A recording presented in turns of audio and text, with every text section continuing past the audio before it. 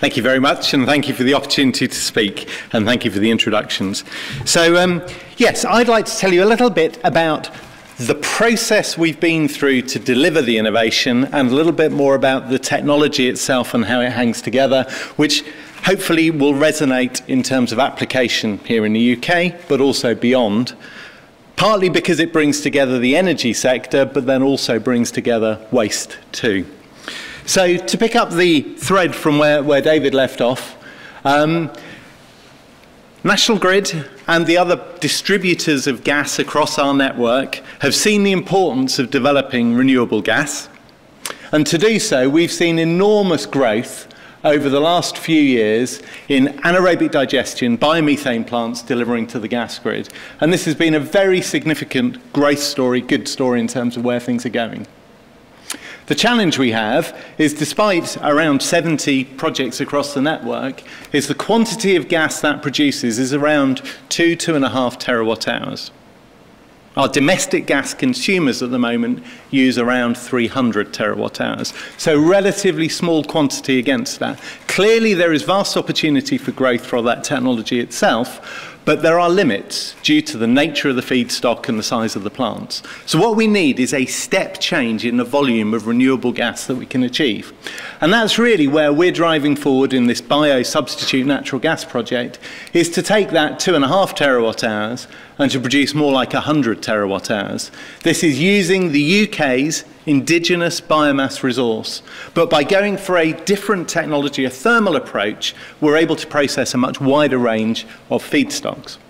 And I think what's particularly important is when you look at where our UK resource comes from, it is dominated by our waste streams. We're a relatively small country in terms of land area, but a very high population. That means that much of our biomass resource sits in those waste streams.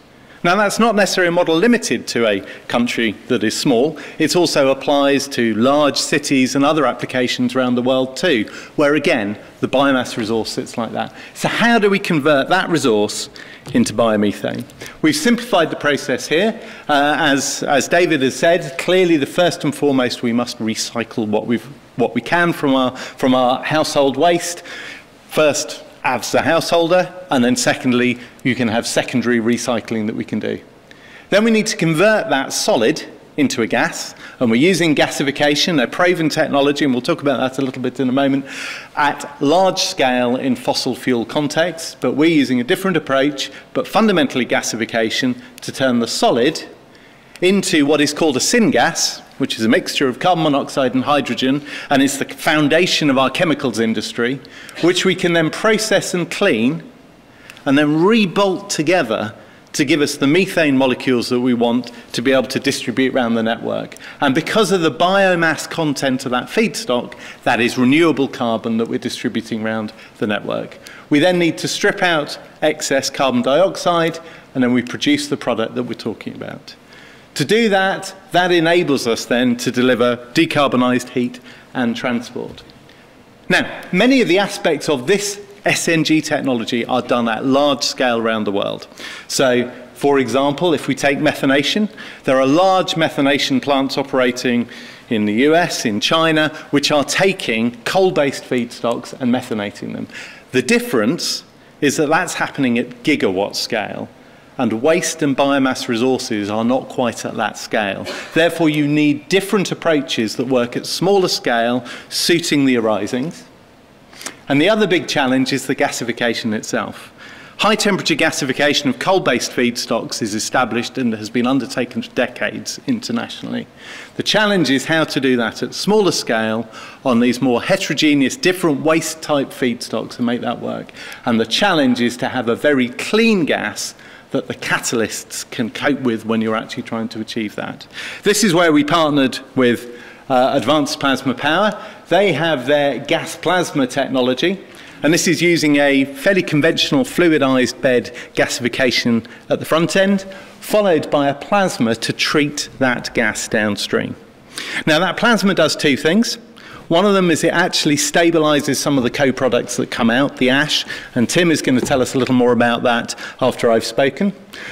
But the other key aspect and key in this aspect of what we're talking about in the flow scheme is it provides a very high quality syngas, a chemicals quality syngas we can then put through conventional processing in order to then catalytically convert. And this cycle is Advanced Plasma Power's infographic that shows a really useful cycle, taking our waste resources, bringing them around, converting them, taking them, in our case, we're looking at substitute natural gas for both transport and heat applications, but potentially you could take to biofuels or electricity.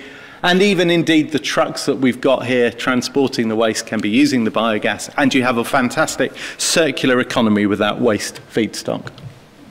So how have we gone from this great idea to actually delivering it in practice? And again, this is, I guess, a case study in that innovation process. We started working together with National Grid in 2010. We put together a feasibility study and brought in Advanced Plasma Power. So then together we developed the process. Then in 2014, we secured the funding to build a pilot plant, and I'll talk a little bit about that. And then at the back end of 2015, we then secured funding to build a much larger scale, a scale-up, a substantial scale-up from 50 kilowatts for the pilot plant to around 3 or 4 megawatts for the commercial plant, which then allows us to roll out much larger scale commercial facilities at around 10 times that scale.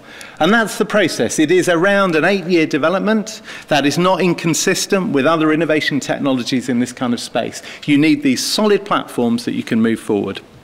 So, if I can just talk about the pilot plant, we commenced that project in 2014. Even though it is only producing 50 kilowatts of gas, that's enough for maybe between 2 and 5 homes, that kind of scale, it is a large plant because bringing it back down is always a challenge. It's also highly instrumented with lots of analysis and equipment. That project we put together as the core consortium with a German partner who helped with one aspect of the project. As David has said, we had the network innovation competition from Ofgem supported that, and we also received European funding. Now that project we put together and built the plant, and we've done a lot of testing over the last year. We've learned an awful lot of things from that.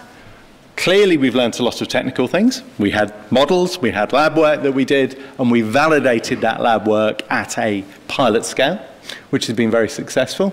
Clearly, we've built a lot of operational experience in doing that. We've been able to analyze the environmental impacts, and I think this is really quite important to see. Here we have in kilograms per megawatt hour the emissions from fossil gas, and how our gas, having taken a full life cycle approach in terms of our emissions, so we're achieving substantially over an 80% reduction in doing that. That is before we've accounted for the displacement of waste to landfill with the fugitive methane emissions that leads to, which would make these even negative at that point. And then there is a very interesting part that because of the technology, we actually produce a side stream of CO2, and that CO2 stream is suitable for utilization or capture. Were you to do that, then you can see we achieve genuinely substantially negative carbon emissions. And we've been able to assess the commercial opportunity and the affordability, demonstrating that from a waste feedstock, with the kind of quantities and rollout we're talking about, we have the potential to deliver gas, renewable gas, at parity with fossil gas. Having done that, we then, as David said, secured funding for a commercial plant, substantially larger, and we'll talk about the scale in a minute and some of the attributes of it. Again, core consortium added with other partners, so CNG Services, a company dedicated to seeing natural gas used in the transport sector, and clearly renewable gas offers those significant carbon benefits, and the local gas distribution company, which we will be connecting this plant to and delivering gas, and again funded through our network innovation competition from our regulator Ofgem, and has been said substantial funding from the Department of Transport Advanced Biofuels competition, which means this plant, in addition to being connected to the grid, is primarily there in order to deliver gas to a local haulage fleet that is already running on compressed natural gas. So this is the project. We have secured residual waste. This is after recycling from our local borough council. As David said, in Swindon, which is probably an hour and a half west of here we are in London. We're also going to be testing on waste wood. We have the advanced plasma power gas plasma technology, which is converting that to a gas. We have AMEC Foster Wheeler providing the methanation facility that operates at the scales we need to converting that gas into the methane. We have those CO2 sales, and interestingly in this project, we will be physically selling CO2 into the industrial market. So it is a carbon capture and utilization project. We'll be connecting to the grid, and through that grid, we will then be delivering gas to a local haulage company that has a fleet of around 50 vehicles that will be running on renewable gas due to this project. As David said, it is the world's first grid-connected, full-chain waste-to-SNG project, and that will operate under commercial conditions. The idea of that plant is, once built, it'll just sit and run. The technical people won't be allowed to fiddle with the plant and change things and understand things. It will run under commercial conditions, which then allows us to have the necessary evidence base for investors to invest in larger commercial plants for rollout. So briefly in numbers, we'll be taking around 10,000 tonnes of residual waste. We'll produce 22 gigawatt hours of gas, or if we think about it, that's around 75 trucks worth of gas being fueled, or 1,500 homes being heated. And in fact, we'll be doing a mixture of both because of the way the project is set up. It's a £25 million project. That project alone will save 5,000 tonnes per annum of CO2. We'll be creating jobs. And the key thing is it enables the production of substantial quantities of green gas on into the future. And this is our vision, really. Through developing this technology, we could address around a third of the UK's domestic heat demand, or alternatively, all of the HGV fleet. And one of the important things to say here is, whilst there are many solutions for electrification of passenger vehicles, those options don't lie for heavy goods vehicles, and actually gas is a very good way of reducing that carbon footprint. When it's renewable gas, it's very substantial savings. So we have enough gas to produce either all of the domestic heating or 100% of the HGV fleet and 100% of the UK's bus fleet. So that gives you an idea of the quantum that we're looking at. And what we're expecting that to come through is transforming those sectors through city-scaled plants that are using local resource that is otherwise a discarded resource back into the energy sector to tackle a carbon problem that we're looking to address.